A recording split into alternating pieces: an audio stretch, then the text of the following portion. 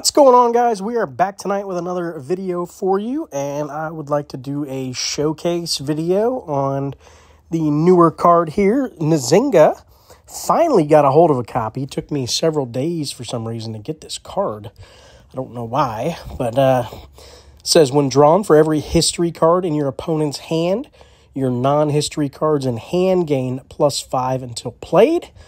And then when played, if this is the only history card in your deck, 8 of your random non-history cards, wherever they are, get +18 until played. So pretty good buff there on 8 cards in your deck. So almost half your deck getting +18 until played if this card is by itself.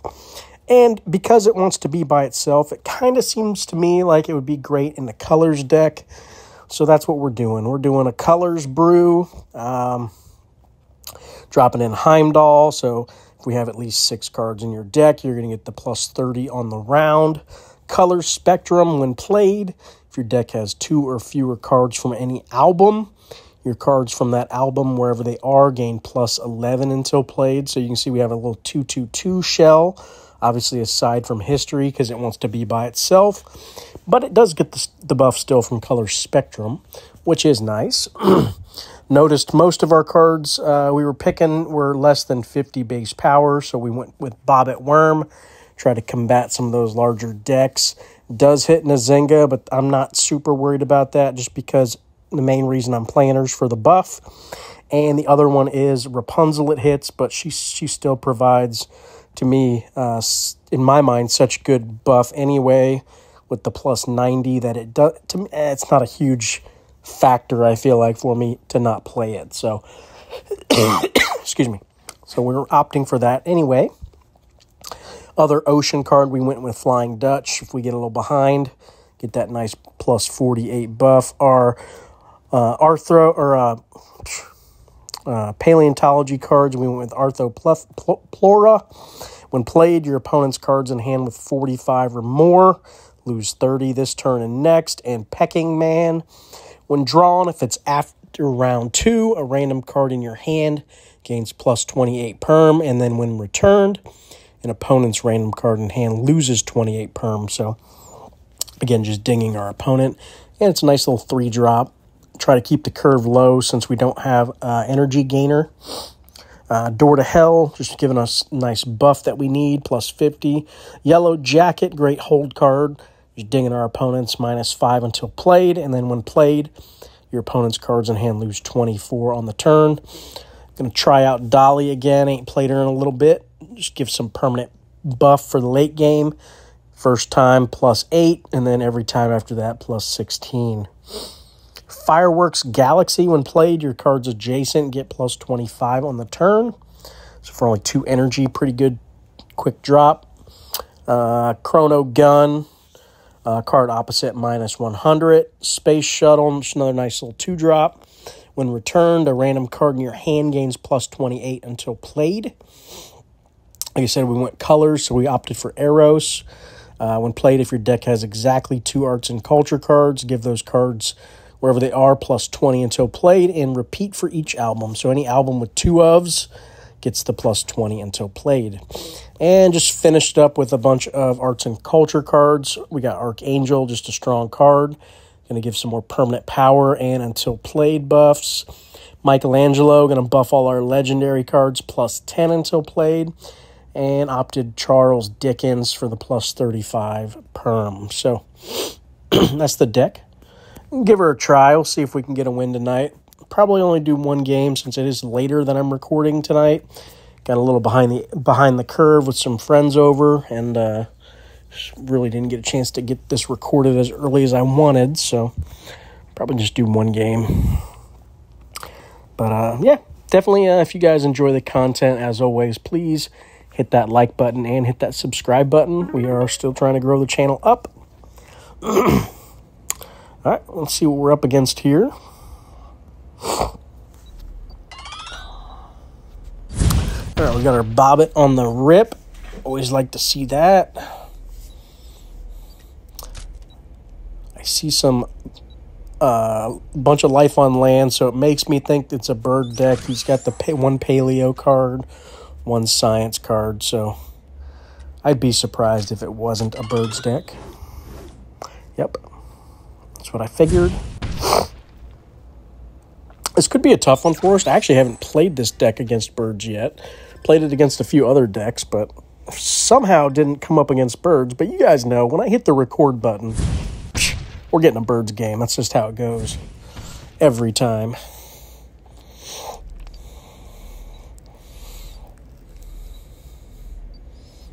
Let's get our Nzinga down. I want to get it going. Try to get it back as often as possible. We'll go Fireworks and Michelangelo.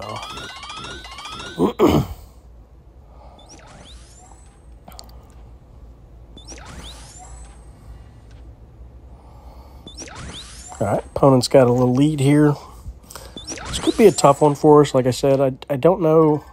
I'm kind of slow out the gate a little bit, I think.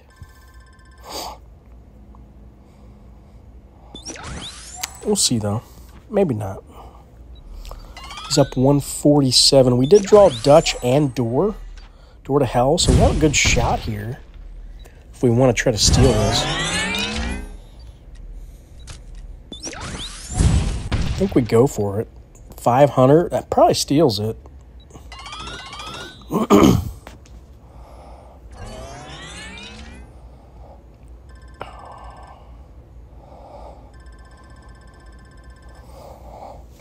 There we go. I'll take that. Gimme. Gimme, gimme, gimme.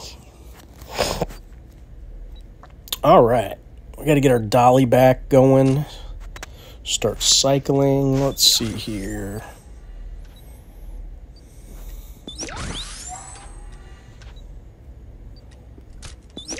Do it like that. All right. He's going to have a good turn with the Egyptian Nightjar. Given that plus 25. All right, a little behind again. It's all right, though.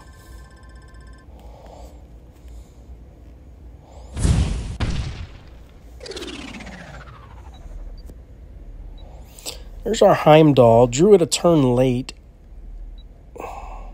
It's unfortunate. All right, so I need to play Dickens in this slot here. For those of you that asked me about cycling, this should let me draw it now. Round 4, turn 1, playing it in that slot right there.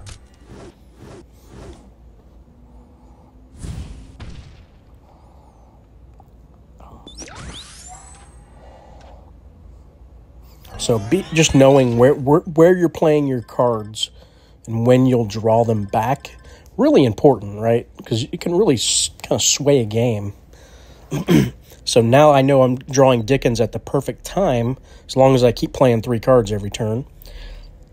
So that's really beneficial in my mind, to kind of know that. All right, he's getting the plus 55. Do we got it? We might still get it. We do. It's close, though.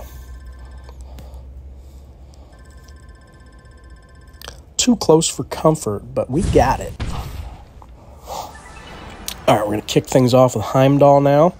And talking about cycling again, if you play this on turn 1, anytime it's turn 1 like this, if you play whatever card in slot 3, you will automatically draw it back at the start of the round not the next round, but the following round. So this one, playing Heimdall in this slot, ensures I draw it round 5, turn 1.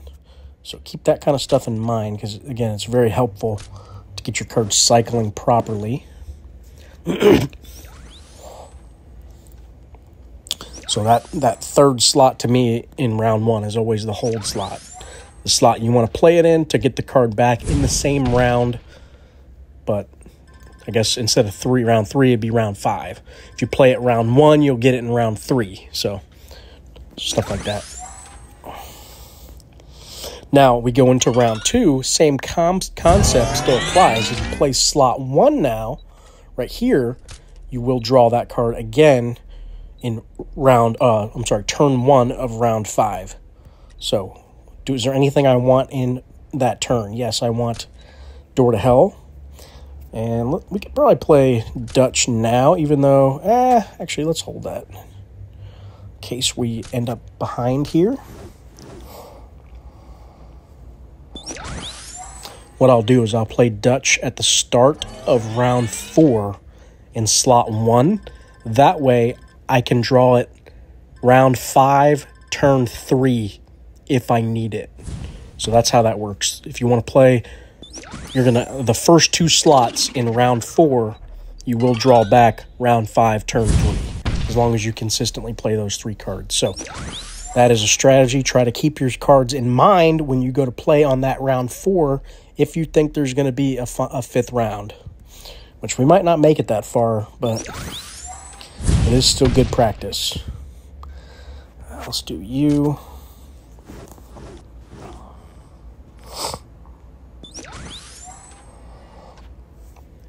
All right, I don't think we're going to round 5, guys, so you can see for sure, but hopefully that explained it a little bit better for those of you that weren't 100% sure.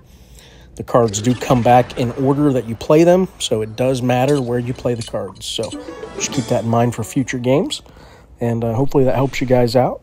As always, appreciate you guys tuning in, checking me out, and hopefully you like the deck. We got to see Nzinga in action. She seemed pretty good. I mean, I didn't really have any complaints with her. We were definitely getting cards buffed up, so I like it. But all right, guys, thanks for watching. Have a good night.